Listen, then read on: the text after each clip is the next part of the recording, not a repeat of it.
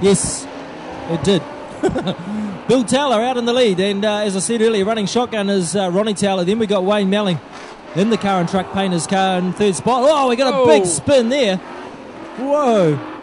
Dave Hampton, the duck, going for a real flat-out spin.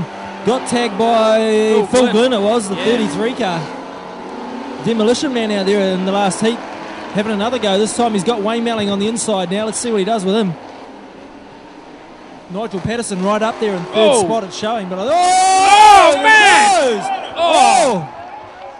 That's the biggest street stock crash I've ever seen. And I think Dobbo might have caught it. The 72 of Darren Melling. I tell you, one of those cars in front dived in there real hard, moved the guy over next to him, and Darren Melling was just... It's Wayne, in fact, mate. It's a 27 car that's gone, Mike.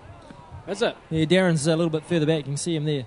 I thought it was the Wayne Melling car. I wasn't quite sure, but there's Darren. I found him there. You're right. It's the HQ Holden's gone for a huge tumble. That's done him. He's not going to win this championship. Patterson and Phil Glynn hooked up in that one. I think the 1NZ possibly, and definitely the 33 car of Phil Glynn's hooked up in that one. Well, Shane, you're quite right. That is the biggest street stock crash we've ever seen. That was a double barrel roll there. It was an absolute doozy.